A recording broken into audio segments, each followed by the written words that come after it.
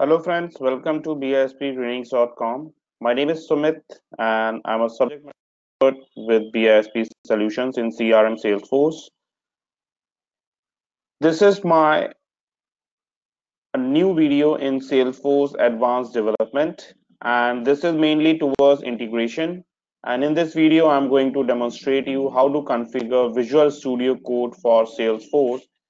You might have gone through my previous video where I've integrated Salesforce with Eclipse to using force.com IDE to perform deployment.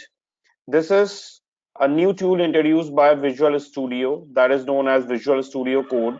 And with the help of this Visual Studio Code, we can perform migration and deployment on Salesforce. So in order to continue this, first of all, we need to have the following. So first of all, we need to have a Salesforce developer org or a sandbox subscription, and Visual Studio Code installed need to be on a machine. So you can, so those who have already installed Visual Studio Code, it's pretty good for them, but those who haven't, so they can visit a link called https:/code, and they need to download Visual Studio Code. So code.visualstudiocode.com/download. So they need to visit this link and download the latest Visual Studio Code as per their operating system. So in my case, I have downloaded Windows 64-bit because my operating system is Windows 10 64-bit. So it will download a setup file. You need to download and install it.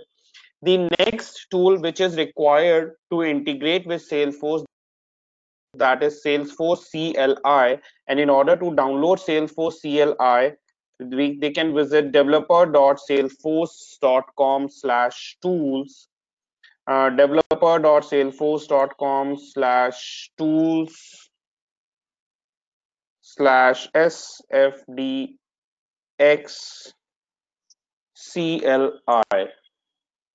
Oh, sorry, it's a Twitter. Developer.salesforce.com/tools sfdxcli. So they need to download this tool to integrate, to perform an integration between Visual Studio Code and Salesforce. And here also, as per the operating system, they need to download Salesforce CLI and install it. So it's a single command line interface for salesforce.com and all Salesforce DX features.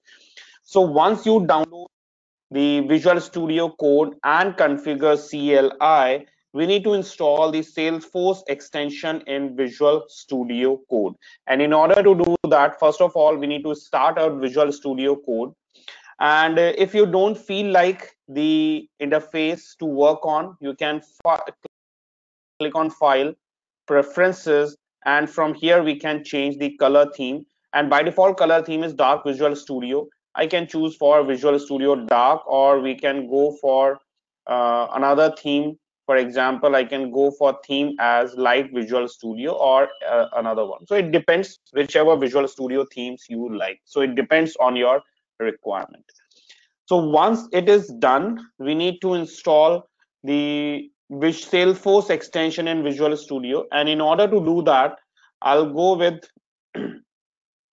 I click on extensions bar, and in extension bar, I'll search here Salesforce extension for developing on Salesforce platform. So I'll just search for Salesforce. And when you search, as soon as you start typing, it will start looking for extension. And as you can see, I have installed Salesforce CLI integration and Salesforce extension pack. So that's the extension for developing on Salesforce platform. So in my case, I have already installed this. And if you want to install it, you will get an icon here like install. So you need to install it. And once it is installed, you are ready to integrate your Visual Studio Code with your Salesforce. So let's have a look now how we are going to use Visual Studio for Salesforce. So for this, I'll click on Explorer again and click on View Command Palette. And first of all, I'll say create project with manifest. So I just enter create project with manifest. It will activate the extension, and once the extension is activated, it will take input from user. So let me close this and click again.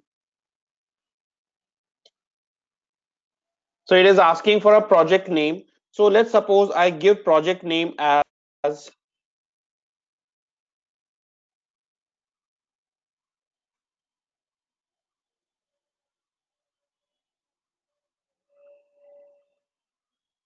so I give project name as my BISP test, my BISP test project, or I simple say BISP test project. So and create this project in the desired location. So it would be creating a project with the help of CLI integration. So SFDX will create a new project, and we are ready. Once the project is created, we are ready to use it. So once the project is created, we would be going to have a look the folders and the files inside the project, and we can expand the folder manifest, and we'll see a predefined package XML. So you see a project is loaded. I'll click on manifest, and there's a package.xml file. When I click on package.xml, these are the packages, and you can see in this package.xml, we can extract the members of, we can extract the Apex class. It will extract Apex component, Apex pages, Apex test suite, Apex triggers, or a definition bundle, static resources, and the version is 45.0. So all these components we would be going to extract from Salesforce to Visual Studio Code for integration. So mainly we can create new Apex class, we can create new components, we can create new pages and triggers and Visual Force pages also. So now we need to connect the Salesforce org, because right now it is nowhere mentioned that we are going to integrate it with which Salesforce org. So again, I click on view command palette, and I'm saying I just select an option SFDX authorize an org. If it is not coming, you can just type FXDX. It will give you a list of options, like we can create Apex triggers, lightning app, lightning component, and so on. So I first of all I need an authorization. So I click on authorize an org, and I use login.salesforce.com, and I'll give name as I just give a name. I just give name my dev org and press enter. Now once you press enter, for verification, it will open one instance for verification, and as you can see, it get connected. It's waiting for the confirmation. So it's waiting for subscription. We need to enter subscription. So that's my credentials for my Salesforce account. So I just enter username, and password is admin12345 6. So I just enter my password, username and password, and click on login. And as soon as I click on login, uh, it will ask for an authorization, remote access authorization, and once it is connected, and if I'll get back, you can see the authorization has been successful. So in the background, the Salesforce authorized Visual Studio Code to perform further operation.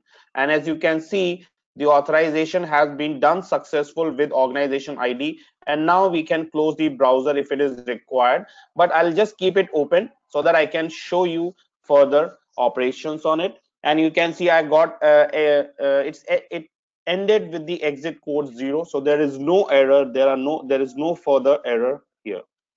Now I need to retrieve the metadata from Salesforce org. I need to retrieve all my Apex classes. So let me show you a list of Apex classes first. So I have a couple of Apex classes, and I would like to extract all these Apex classes in Visual Studio. So I just right click on package.xml and I'll say retrieve source in manifest from org. So retrieve source from org, or we can say retrieve like sfdx retrieve source from org. So I click on retrieve source from org.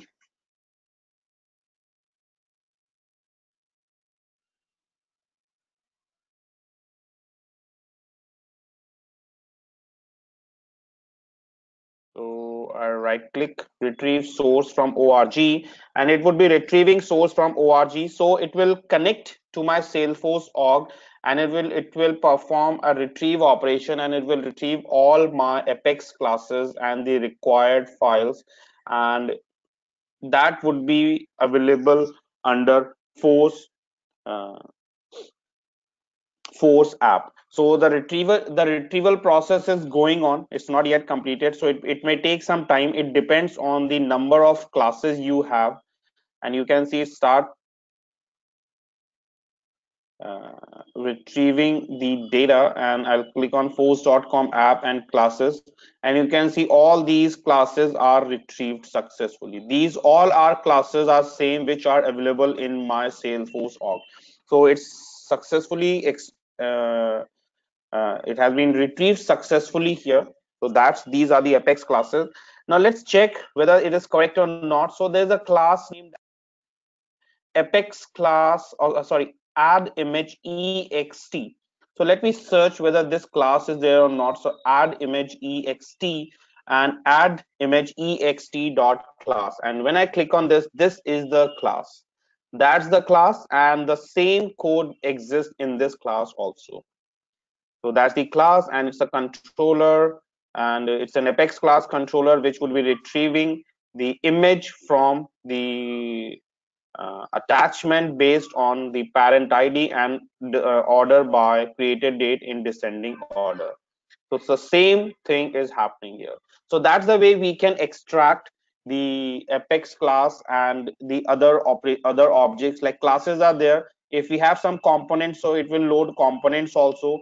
It will add all pages. So these all are pages. These all are Visual Force pages which has been extracted.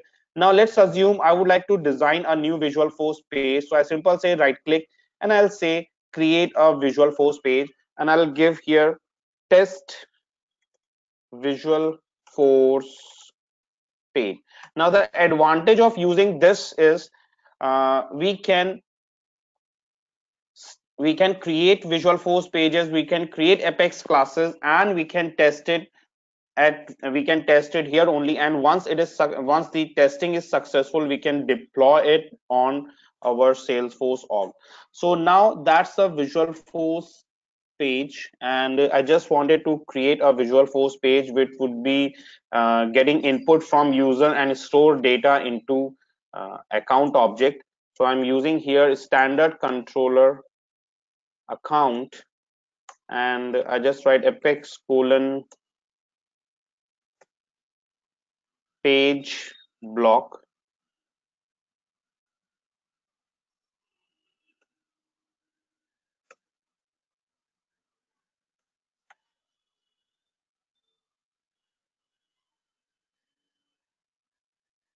apex colon page block section, and you can see it gives you help at runtime. So apex colon input field value is equal to account dot name, and name and phone. So apex colon input field, sorry, apex colon input field value is equal to account dot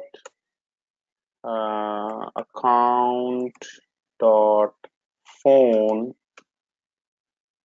account.phone.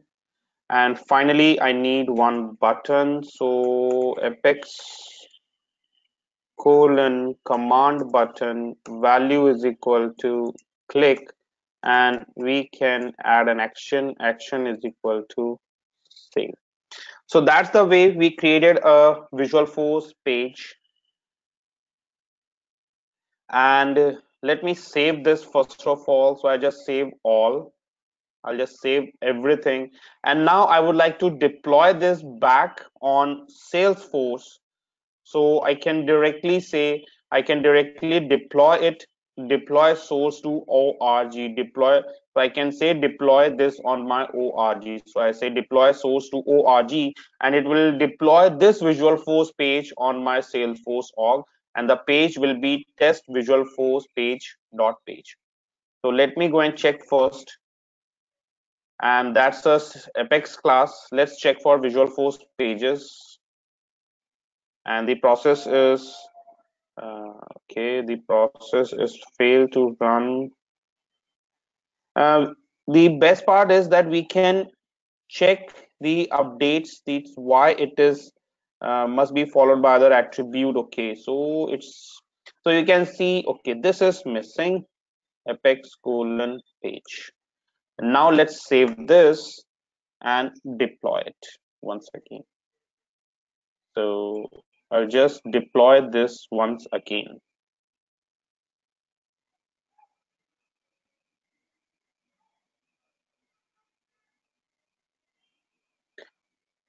So it will give you all errors here only, and then we can deploy it. Okay, so again a new error is coming because we are using command button and input field, so it should be add bit within apex colon form tag. It's a rule. Whenever we want it, whenever we are getting any input from user, it should be included in apex colon form tag.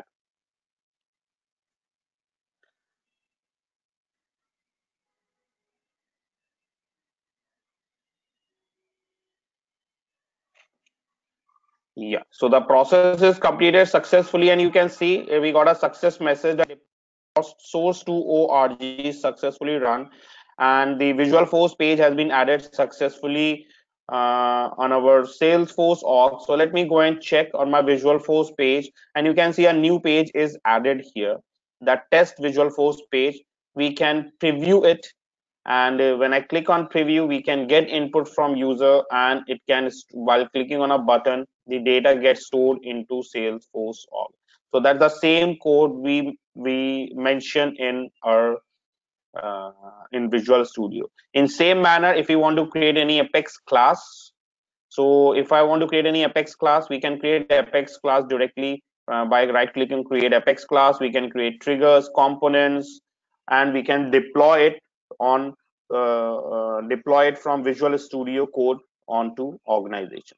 So, and if we have some Apex test classes, so we can test those classes over here also. But right now there is no test class, so I'm not able to test any classes here. So if we have some Aura component, we can work on those Aura components or triggers or some static resources and so on. So that's the way we use Visual Studio Code to deploy the code on Salesforce or pages onto Salesforce.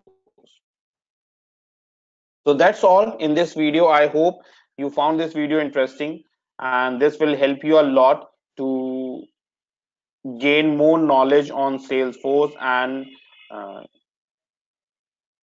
you will learn a lot with this. If you have some queries related to Salesforce, if you have some requirements on Salesforce training, Salesforce support, you can contact to us. Thanks for watching. Have a nice day. Goodbye.